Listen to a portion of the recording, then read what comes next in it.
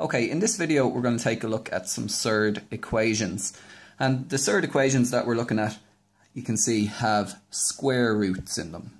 Okay, so we need to deal with these square roots before we can do anything else. Now the method that we're going to use to deal with these square roots is to square them. So if we square a square root, then we get the thing underneath the square root sign on its own. So if I go ahead and square that there, I'll be left with x plus 3. So the square root of x plus 3 to be squared is x plus 3.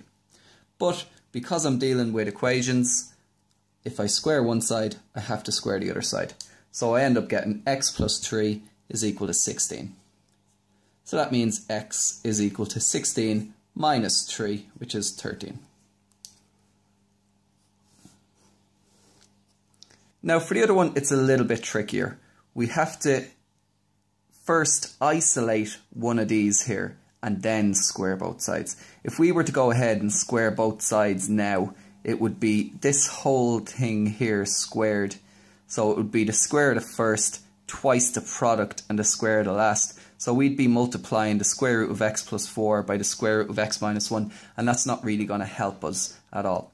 So I'm going to isolate this square root of x plus 4 on the left hand side on its own by adding the square root of x minus 1 to both sides.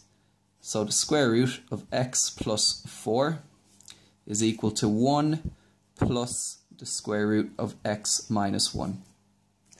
Now I have this isolated and I can square both sides.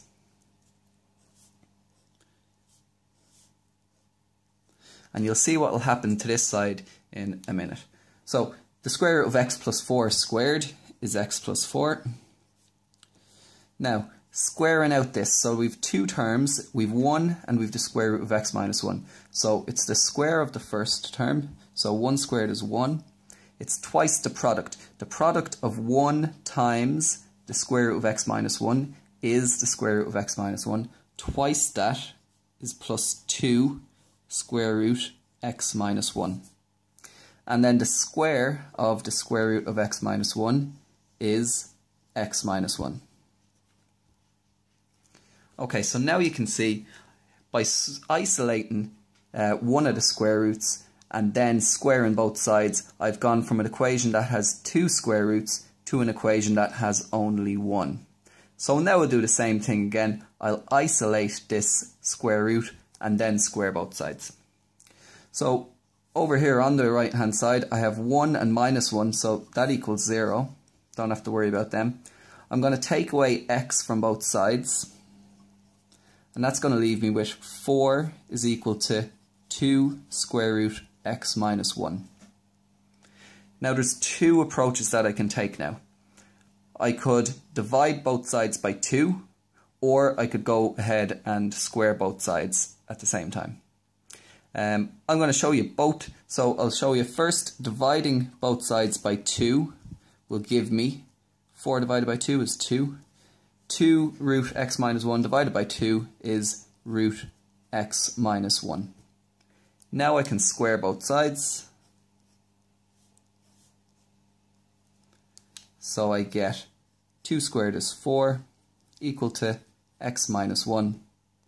And now I can add 1 to both sides to get x equal to 5.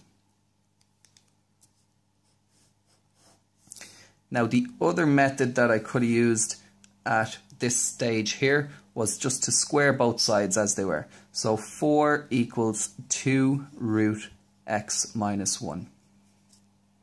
So if I square both sides now, squared, 4 squared is 16. Now to square 2 square root x minus 1, I need to first square the 2, so it's 2 squared is 4, and then square the square root of x minus 1. So I get 16 is equal to 4 times x minus 1. Now I can either divide by 4 or I can multiply out the brackets. If I divide by 4, I'll end up with this line here. If I multiply out the brackets, I'd get 16 is equal to 4x minus 4. Now I'll add 4 to both sides, so 16 plus 4 is 20. And now you see I have to divide by 4. So I end up getting the same answer as x equal to 5. So it's just a couple of methods that you can use there. Both are absolutely fine, so you can use either one.